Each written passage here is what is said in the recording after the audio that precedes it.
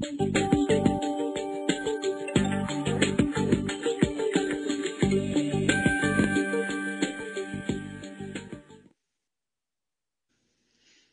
major difference between EDC and paper studies is changes in the roles and responsibilities of the investigational site and sponsor.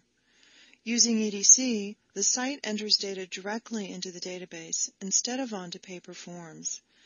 The sponsor's data management group no longer has the authorization to write data into the study database. The EDC system automatically generates queries on questionable or discrepant data when the site enters the data. The database administrator will set up user roles so that each site can only access data and reports for their specific site. There are two major efficiencies gained when using EDC. The first is that data is entered into a data collection tool only once, reducing the processing time for data entry and the opportunity for transcription errors.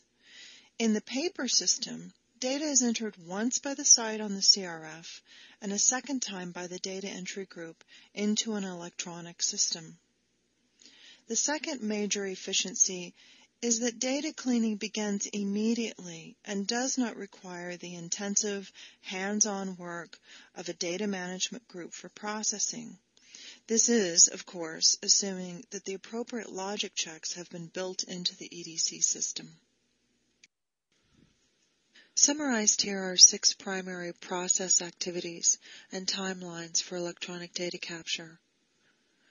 Sponsor eCRF development and eCRF specification documents, EDC system build, user acceptance testing, documenting decisions and changes, post-production changes, and site timelines.